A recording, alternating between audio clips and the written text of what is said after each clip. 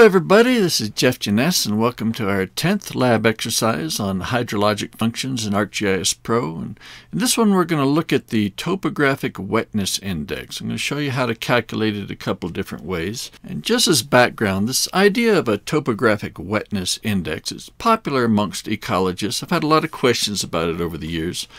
Now, TWI is an index that combines two topographic phenomena and combines slope and catchment area to describe the tendency of water to collect in an area. Areas with high TWI values might be more likely to have higher soil moistures, might have different pH values, different water quality characteristics, might be more likely to support water or moisture-dependent species. Yet TWI increases as slope decreases because water moves more slowly in areas with shallow slopes. So TWI also increases as the catchment area increases because larger areas collect more water in general. This index, therefore, based entirely on the shape of the landscape and is entirely unaffected by climate factors or anything in the substrate or the soil. Now, in the desert southwest of the United States, this topographically based estimate of water concentration may not be as much of a driver of ecologic processes as in more mesic environments. In fact, the two people who originally proposed this idea, Bevan and Kirby in 1979, described this as a model for humid, temperate areas. In xeric environments like Arizona, water concentrations are more often associated with exposed aquifers, springs in other words, rather than by TWI. But this is a popular way to describe the landscape, and it does provide useful information, so I'm going to show you how to calculate it here. So, as I showed in the main lecture, TWI is defined as the specific catchment area divided by the percent slope at any particular site. Then you just take the natural log of that quantity. So it really comes down to just two variables, percent slope and specific catchment area. And we already got percent slope. We calculated it back in lab exercise 9. We're going to have to modify it a little bit. Lab exercise 9 calculated percent slope where 100% slope was actually reported as a value of 100. The TWI equation wants that as a value of 1. 1 equals 100%. So we're going to have to divide the raster by 100. That's okay. A specific catchment area is a little more complicated, but it turns out our flow accumulation raster will serve the purpose just fine with only a minor modification. Now, technically, specific catchment area is a little different than catchment area. It's defined as the catchment area divided by the width of the watercourse at the place you calculate the value. But the way raster-based flow analysis works, and when we're calculating TWI for every cell on the landscape, well, this whole process forces the water to be flowing through a single cell. So in this case, the specific catchment area is just divided by the width of the cell. And since the flow accumulation is reporting the values in cell counts, not actual area, well, then all we have to do is divide the cell count by 1, and that's just the same as the cell count itself. Then we multiply that by the cell size in square meters to get the specific catchment area that will be used in the equation. There's a couple of mathematical issues with the general equation here that we need to work around. First off, we're dividing by percent slope. Well, what if the landscape is flat? That means the slope is 0, and you can't divide by 0. So in order to get around this, we usually add a small constant to the slope values. So in this example, we're going to be adding 0.0001 to all the slopes. Another problem is that you can't take the natural log of 0, or any log of 0. And what if our specific catchment area is 0? This would happen at the tops of ridges where there is no catchment area at all. Well, in order to get around this, we are going to add a value of 1 to the specific catchment area. Okay, so let's get started. Like I said, we're going to do this two ways. First off, I'm going to show you how to use the Raster Calculator tool to do it. We're going to have to make a kind of a complicated calculation string in the tool, but it will work. Okay. Now, we've got to do several things, right? We're adding constants, we're calculating specific catchment area, etc. This equation will do it if you have your flow accumulation raster named this way and your Flagstaff percent slope named the same way I do. So I'm just copying this and pasting it in. But rather than just hit go, I want to take a look at this. First off, remember what's going on, how we have to get around the mathematical problems. First, the Flagstaff percent slope, we have to divide it by 100 to get it down to the range, where 100% slope is equal to a value of 1. That's what we got happening right here. Flagstaff percent slope divided by 100. Then we add a small constant to it to avoid the division by 0 problems. As far as flow accumulation goes, we have the flow accumulation raster, but we're adding 1 to it. What this means is we treat each individual flow accumulation cell as being part of its own catchment area. So it's a way of getting around the math problem, and it's also realistic because the cell itself is contributing to its watershed. So we add a value of 1 to it. So this part of it adds a constant value of 1 to the flow accumulation. Then we multiply it by the cell size in square meters right here. So this is x times y. And finally, we take the whole quantity and take the natural log of it. So this does all those steps all in one single equation. So we just hit run, goes to work, and there it is, our Topographic Wetness Index, our TWI raster. And if we zoom into it, we can see some details, and we can see that like this whole area apparently is a pretty good TWI value, and it is in the bottom of a drainage. No surprise, shallow slopes, lots of contributing area. Probably this area does have pretty decent vegetation and soil moisture, compared to some of these slopes up on the side of the hills.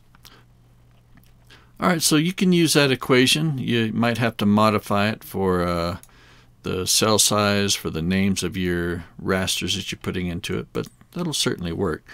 Another way we could have done this is to use the math tools, and even better, we can put it into a model.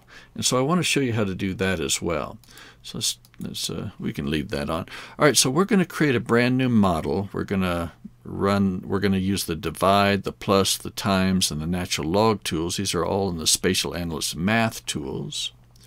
So let's come to our catalog. This is my default geodatabase. I'm just going to right-click in here, do New Toolbox, and I call this TWI.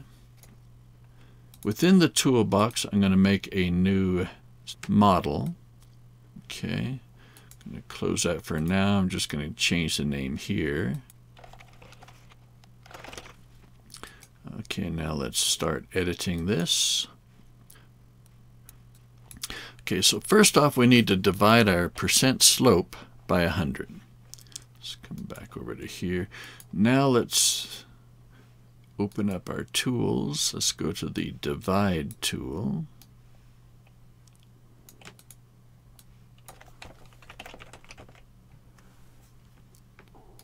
We can just drag this in. Okay, we're dividing Flagstaff percent slope by a value of 100. So let's just open this up.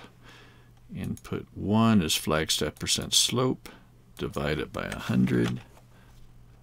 Okay. Now we're adding a value of 0.0001 to that. So that is the add, or no, actually that's the plus tool. Just drag plus in. So we're adding a constant value to this. So we just draw a line here, and that becomes our first value. Now we add a value of 0.001 to that. Okay, so this is our modified percent slope. In the equation, that would be this tangent slope right here. So we've got this part of it taken care of. Now we need to get the specific catchment area. So we're calculating the specific catchment area as the flow accumulation value plus a constant of 1, and then multiplied by the size of the cell in square meters. So first off, we're going to use the plus tool to add 1 to flow accumulation. Plus, first one will be flow accumulation, and we're adding a value of 1 to it. Hit OK. Then we are multiplying that sum by the cell size, and rather than multiply it by this value twice, I'm just going to multiply it by this, which is the square of that. All right, so that is the times tool. Right here, drag it in.